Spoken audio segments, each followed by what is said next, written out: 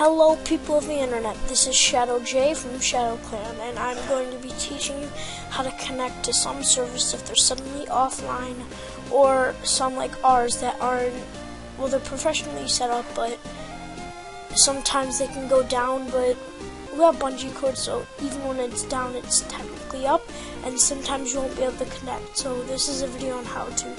So first, you would probably want to open up your Minecraft first. That's optional, you don't have to do it first, but I just prefer it because I'm lazy. And if you are too, then you'd probably open it up. So I'll just come back to you when it's opened up.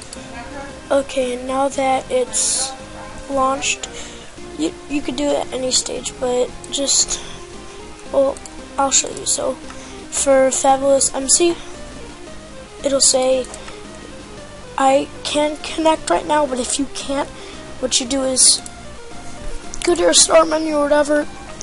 You could search wherever, just open command prompt. You could open CMD command prompt, type it in. I prefer CMD, and then you're probably, most of you are familiar with IP config.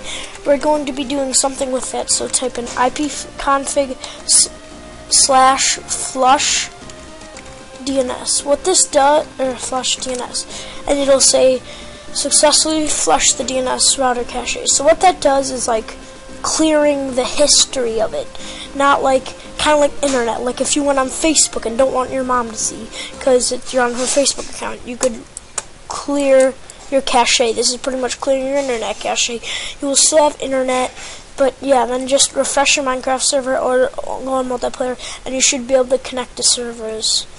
So yeah, hopefully this helped you. This is Shadow Clan J. Please like, comment, subscribe. Yeah, see ya and peace.